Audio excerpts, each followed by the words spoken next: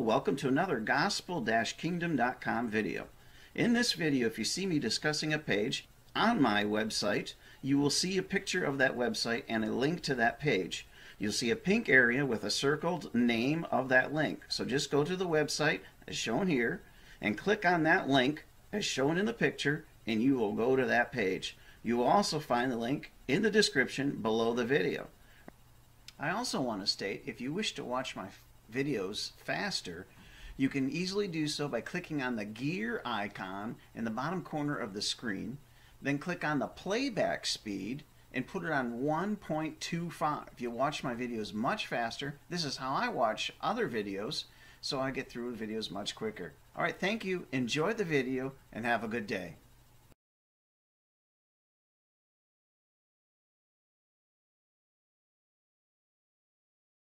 Hello, we have a new video today. Today we're going to talk about the Ezekiel 38-39 war.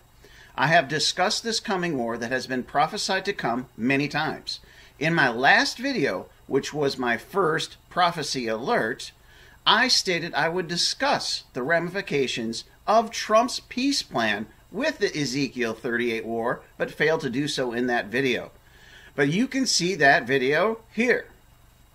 It is my prophecy alert video, the last video I made. I will not only discuss the ramifications of the Ezekiel 38 war with Trump's peace plan, but we'll go over several facets of the significance of this coming war. Most of this will be at the end of the video, so please watch through the whole video to get to that. First, I wish to discuss the trigger most people who study prophecy believe will cause the Ezekiel 38 war, and that is found in Isaiah chapter 17. I believe the whole chapter is significant, but for time's sake, I will only read verse 1.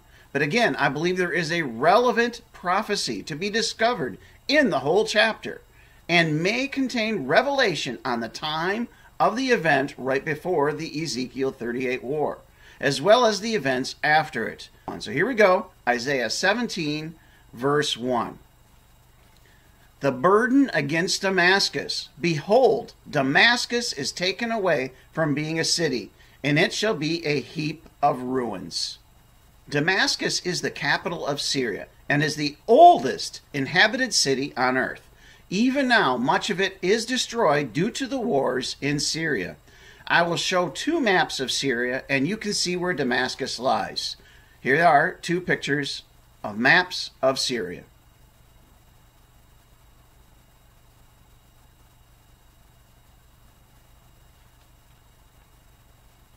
We do not know what will cause Damascus's total destruction, nor who will do it.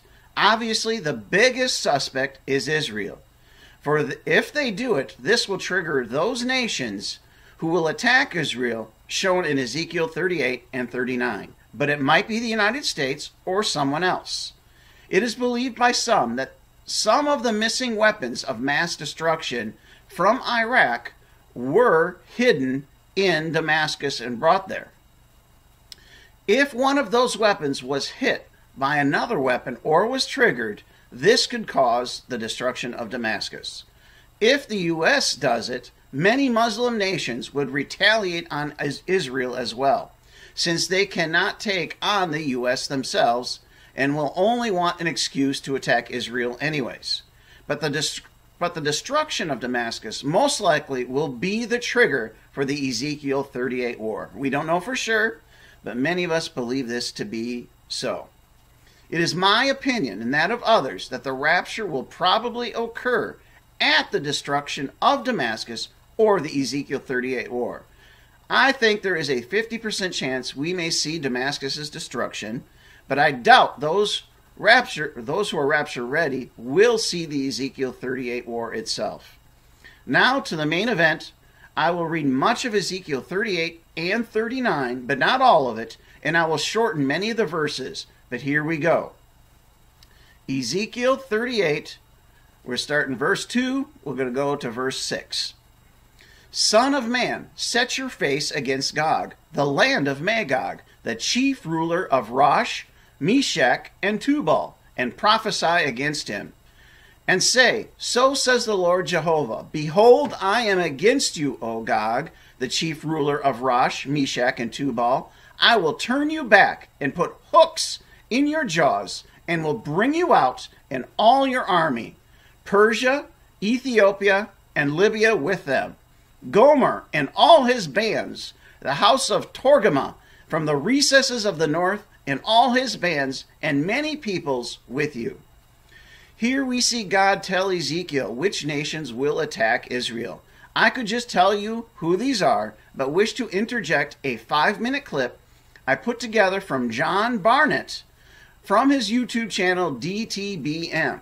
This is from his 40-minute video titled, Are Russia and Iran in the Bible in the book of Ezekiel? And you can find his whole video here. It's an excellent video if you want to know more about the details on the Ezekiel 38 war from what I'm doing here.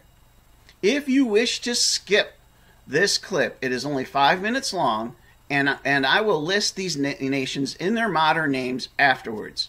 But I do recommend watching this 5-minute clip, as he is a great historian as well as a good Bible teacher. Here we go, a 5-minute clip. What do the people that lived a long time ago say about this?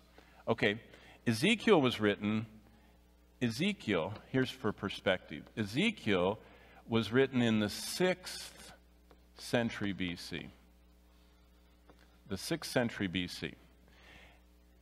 Hesiod wrote in the 8th century BC. He was writing 200 years before Ezekiel. This Greek teaching, didactic means teaching, poet, equated the Magogians with the Scythians or Scythians. Now Herodotus, he's called the father of history, just like we have the father of medicine and everything else from the Greek world. The father of history, now a century after. Now look where we've gotten to. This is 100 years after Ezekiel.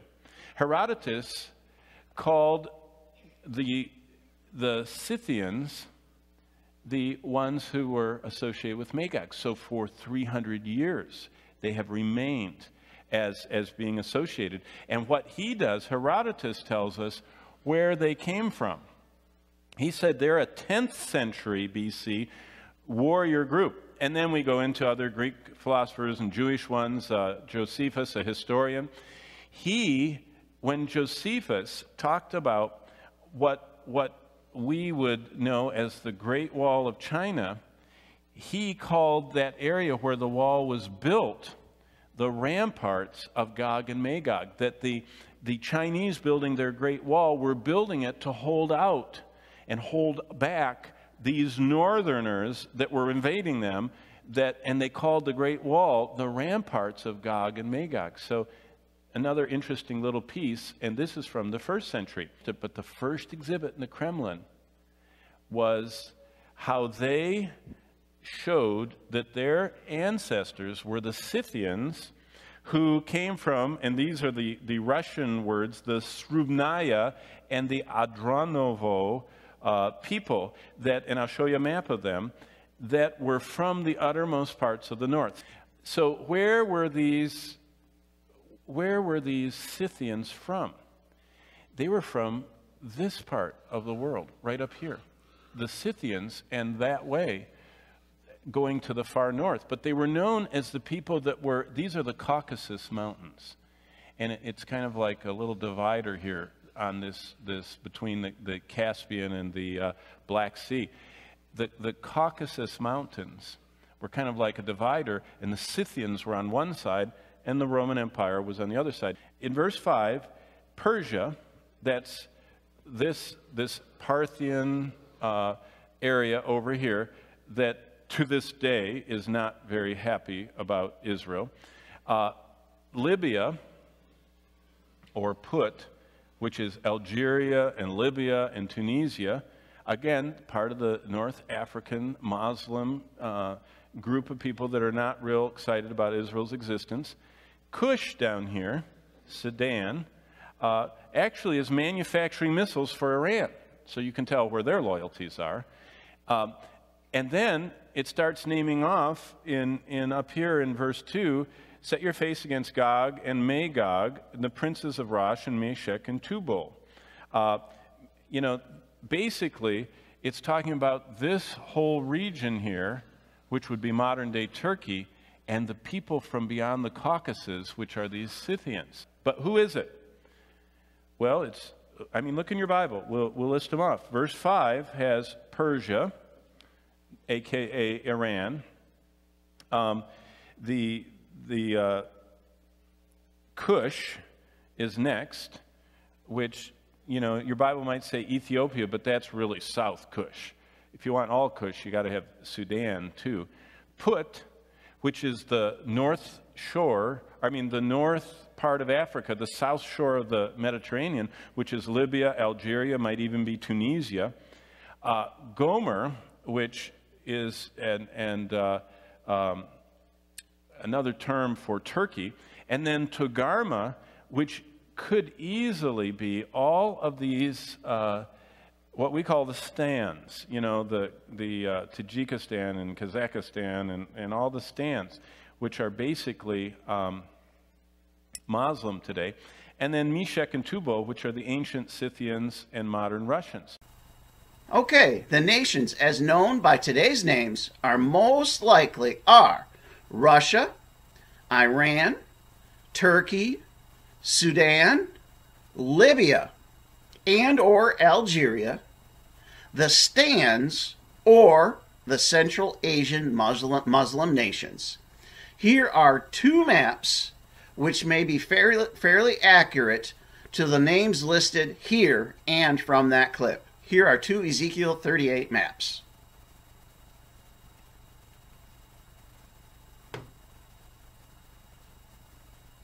Okay, back to Ezekiel 38. We're going to read verses 8 through 13. After many days you will be visited. In the latter years you shall come into the land, turned back from the sword, gathered out of many peoples on the mountains of Israel. And you shall go up, coming like a storm. And it shall be in that day that things shall come into your heart, and you shall devise an evil plan, in order to take a spoil on the people gathered out of the nations. Sheba and Dedan and the merchants of Tarshish, with all their young lions, shall say to you, have you come to take a spoil? Here we see this war is considered to be in the end times. These verses call it latter years. These nations will attack Israel, which is shown to have come back from out of all the nations. This occurred in May of 1948, when Israel came back as a nation on the earth, as Jews from all over the world moved back to the land of promise. Also, as an interesting thing is stated in verse 13, that some will speak against this war, but they do not help Israel, but will protest against the attack against Israel. Most believe Sheba and or Dedan is Saudi Arabia, which lately has been becoming allies with Israel in help against Iran. And the merchants of Tarshish may refer to Great Britain, and their young lions would be those nations which sprang from their colonies. Thus, the United States may be one of those young lions. So we see the U.S. will only protest against this attack against Israel, but will not help, if this is the U.S. spoken here. All right, let's go back to Ezekiel 38. We're going to read verses 14 through 20. In that day, when my people of Israel dwell securely, and you shall come from your place out of the recesses of the north, you and many peoples with you, and you shall come upon my people Israel like a cloud to cover the land. It shall be in the last days, and I will bring you against my land, so the nations may know me, and I shall be sanctified in you, O Gog, before their eyes. And it shall be on that day, when Gog comes out of the land of Israel, says the Lord Jehovah, my fury shall come up in my face, for in my jealousy and in my fire of my wrath I have spoken. Surely in that day there shall be a great quaking in the land of Israel. All the men on the face of the earth shall quake at my presence, and the mountains shall be thrown down, and the steep places shall fall, and every wall shall fall to the ground. Here again, we see God states that this is part of the end times. He states in verse 16, "It shall be in the last days." And also, we see something very important in verse 16 as well. And that is, the nations will know he is sanctified in Israel. And we begin to see that God himself, in his anger, will protect Israel when the other nations do not. He then describes an earthquake. Israel has been hit with a few minor earthquakes in the last few years, more than likely tremors to come of this earthquake. But I also believe it is very possible there is a spiritual significance here. He speaks of walls falling down.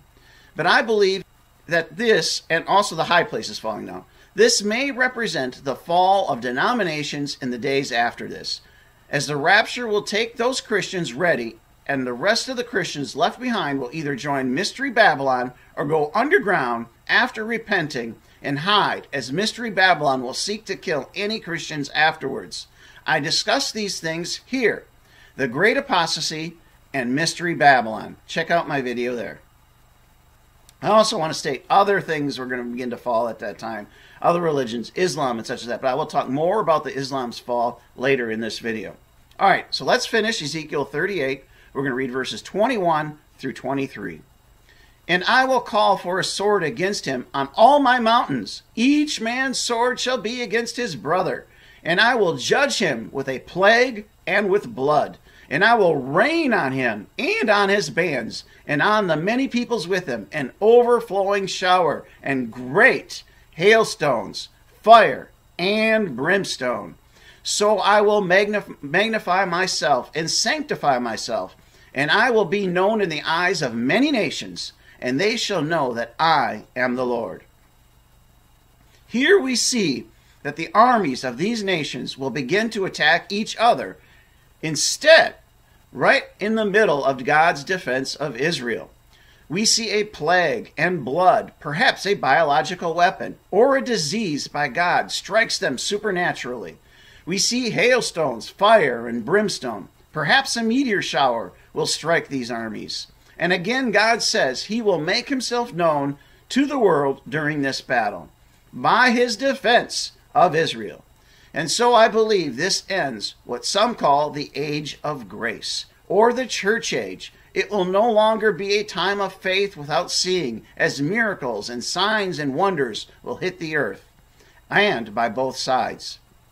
The false prophet will begin to manifest signs, but also those Christians who do repent will participate in what is called the latter rain. And I will discuss more about that later.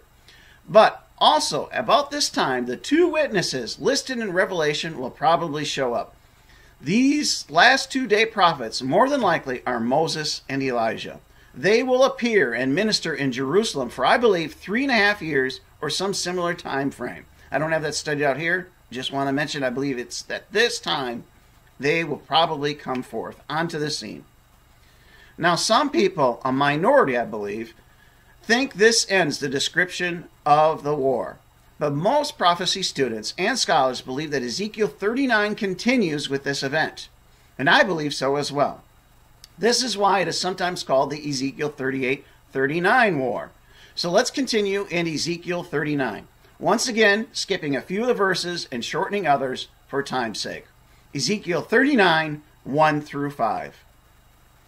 "Prophesy against Gog, and say, Behold, I am against you, O Gog, the chief ruler of Rosh, Meshach, and Tubal, and I will strike your bow out of your left hand, and will cause your arrows to fall out of your sight, out of your right hand.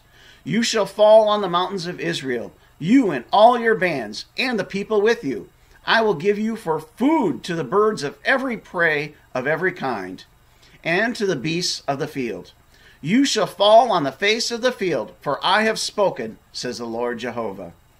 I want to talk about Gog now. More than likely, this is Vladimir Putin, the president of Russia. I have believed that Gog is a demon who possesses Putin, but now I believe it may just be his title from the ancient days. But I still do believe he will be possessed by a spirit to do these things, and it appears that this may have already happened. He has been getting more and more upset with Israel in the last 2 years. But a couple of other things have happened lately concerning him.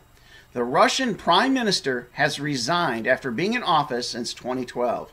His resignation comes after Putin held discussions to give more power to Parliament and to the President's cabinet. I will link to 2 articles about this below. A proposal has now been brought forth by the Russian government to change the title of President or Head of State to Supreme Leader. I will share a link to this crazy update as well down below in the description. For those who don't know, Putin was part of the KGB, that is, a Russian spy, during the time they were communists. Now, in those verses in Ezekiel 39, 1 through 5, we find out that Putin himself will be in the field. He will be actually at the attack of Israel and will die there. But let's continue with Ezekiel chapter 39.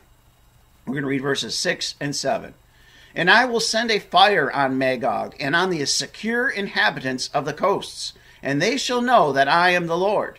And I will make my holy name known in the midst of my people Israel, and I will not let them profane my holy name any more. And the nations shall know that I am the Lord, the Holy One in Israel.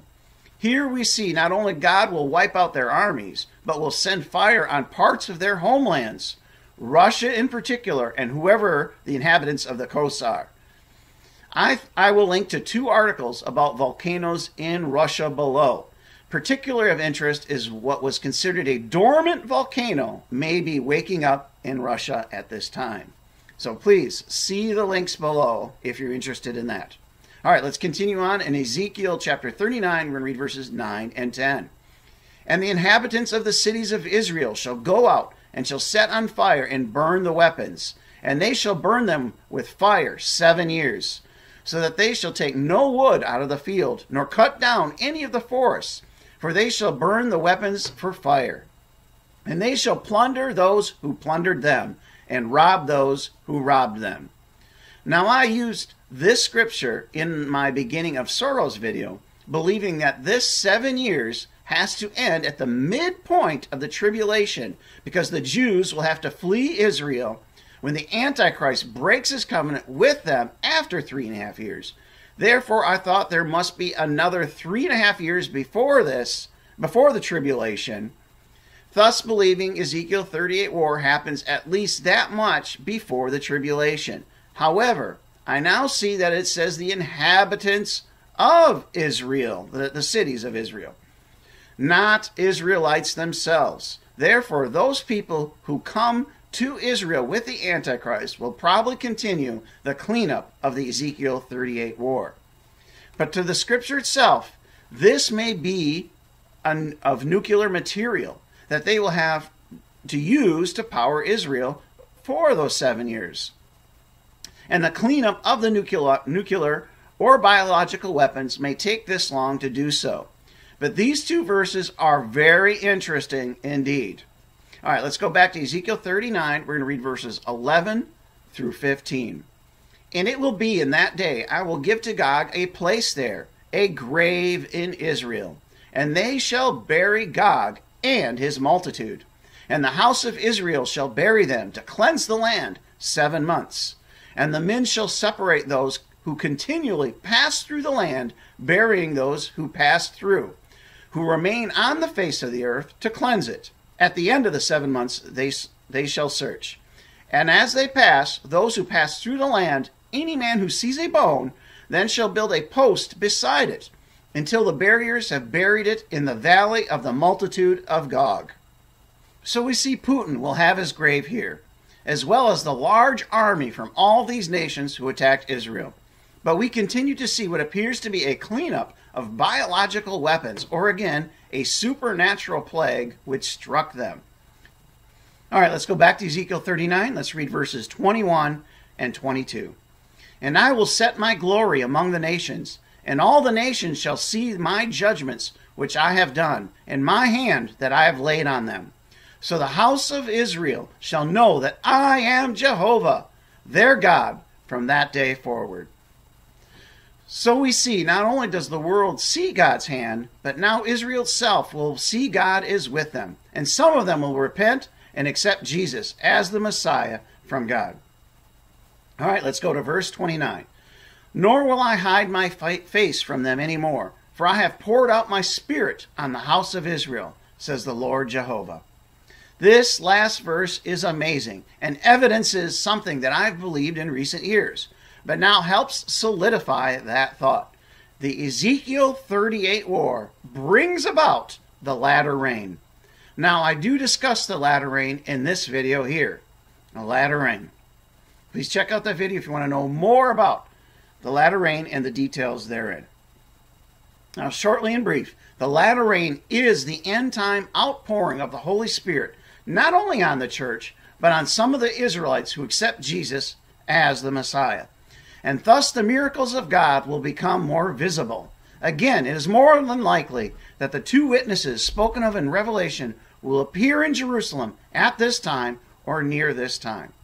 Now, this video is already getting long, and I've shared much scripture. Thus, I won't delve into it here, but I believe that Joel chapters 1 and 2, which discusses the latter rain, also discusses the Ezekiel 38 war as it shares this invading army into Israel and uses fire to desolate the northern parts of the land. Please check out Joel 1 and 2 in light of this. So let's look at the modern events which are lining up with this prophecy. By the way, if you don't believe this prophecy at all, Ezekiel prophesied another event which has already come true, and that is the destruction of Tyre, the city-state of Tyre. If I have room for it, and I think I will link to a 7-minute video concerning the fulfillment of that prophecy. Now, this is not my video, but it's a really good video, 7 minutes long. It shows about the fulfillment of the prophecy by Ezekiel of the destruction of Tyre. And you can see that video here if I have room.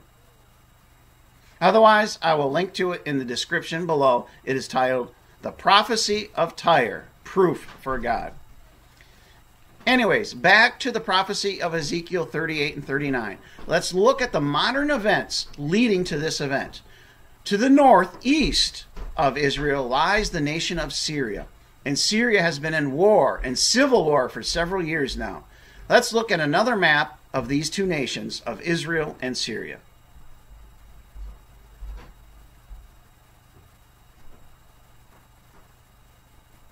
In the last few years, Russia, Iran, and Turkey all are in Syria due to these wars. And these three nations are major players of the Ezekiel 38-39 war. They are already there to the north of Israel.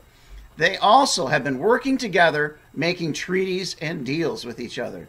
Here's a picture of the leaders of these nations together, thus including Putin.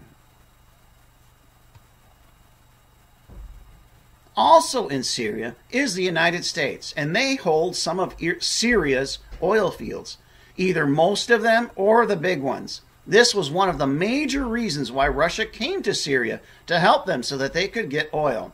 But because America is holding it, they are not getting their oil. While Russia produces oil, their cost is higher as it is deeper in the ground than most other places, so they can't sell it at a profit at this time because America is producing oil due to Trump's promoting oil exploration and drilling in the States. In fact, America is now the biggest exporter of oil in the world. But Russia is not only angry at this, but because they are allied with Iran and Syria, they have been getting upset with Israel when Israel attacks Iran's military presence in Syria, as Iran wishes to destroy Israel. And to make the matter worse, Syria has begun to help Iran in these efforts. Thus, Israel has been targeting Syrian military targets as well in the last year or two, which Russia has told them not to do. Russia has been keeping a blind eye on Israel's attacks against Iran in Syria, knowing that Iran's intent. But direct strikes against Syria has been too much for Russia to allow. Thus, Russia is getting frustrated with this situation. And in fact, a year or two ago, One of their own planes was shot down by either Iranian or Syrian forces by accident trying to retaliate against Israel. Right now, America's presence protects Israel, mostly from Russia and Turkey, as Turkey is an ally of America as they are part of NATO. But Turkey in recent years has been slipping further away from the U.S. and Europe and becoming more Muslim and more aligned with Russia, and recently has even bought military equipment from them. But now I must discuss the Muslim situation. Just as Christianity has denominations, Islam has two major factions, Shiite and Sunni. I'm no expert here, but Saudi Arabia is one type and Iran is the other. Iran's belief system believes that they will bring about their Messiah by starting an apocalyptic war with Israel. Thus why some Muslims are radical and are terrorists. They think they are helping their Messiah come by promoting a giant apocalyptic war with Israel. But not only does Iran and these type of Muslims hate Israel, they also hate the other type of Muslims as well. Thus why they attack Saudi Arabia. And this is why these nations have finally decided the enemy of my enemy is my friend, and thus have started becoming friends with Israel. Saudi Arabia in the last few months has been doing a lot with Israel and become allies and friends and working with them. Both Turkey and Iran wish to be the dominating Islamic force in the world, so are at odds at each other a bit with this. They also have a division due to tribal or ethnic differences, but are aligned in their hatred with Israel and their faith. It may be the tension between these two which will cause them to attack each other when the Ezekiel 38 war begins to fall apart due to God's intervention. For now, they are working together with Russia for some kind of agreement in Syria. Russia does not have a religious reason to attack Israel, but Iran and Turkey does. Thus, Putin, who is Gog, who is going to lead the Ezekiel 38 attack, does so for spoil, as Ezekiel 38 states, as Israel in the last few months has begun producing and exporting natural gas. I believe America's presence in Syria is of significance here. When America gets hit with the rapture and possible other disasters in its coming judgment, we will leave Syria. Someone will respond, I believe, to this action. Perhaps so, Russia, or perhaps so because Russia or these other countries won't get the oil in Syria. Thus, perhaps how, why, and why Damascus is destroyed.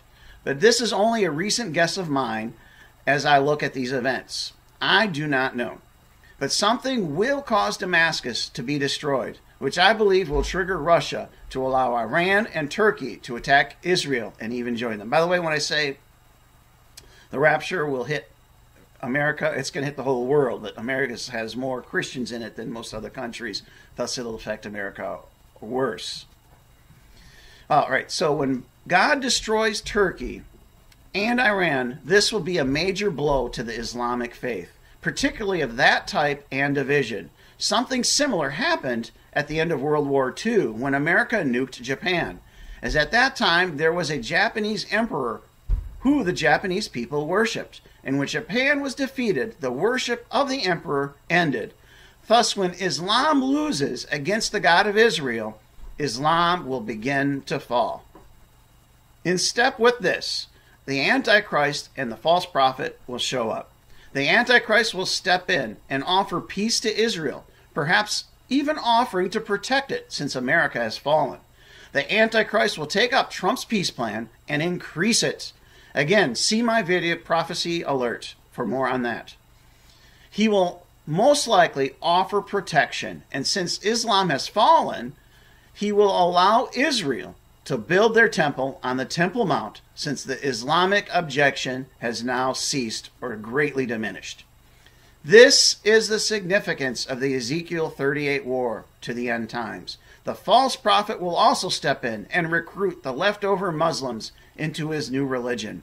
Scripture may point to a couple other wars after this. This may be the Antichrist finishing off the other Muslim nations and protecting Israel as well.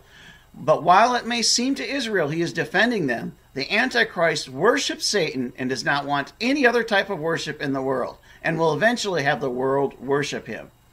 While we don't know all the details, Ezekiel gives us many, but we begin to understand these things when we add Isaiah 17, as well as Joel chapter 1 and 2. Now, I've given my thoughts on how this will play out, but only time will tell. I believe these events will be here soon, and the rapture as well. So hopefully I've given you a greater understanding of the Ezekiel 38-39 war, the importance of it concerning the end times, and all the players and what they're going to be doing and operating in this. So hopefully this video has blessed you. Once again, you can share this video with others or the information I have on it. Either way, thank you, God bless, and have a good day.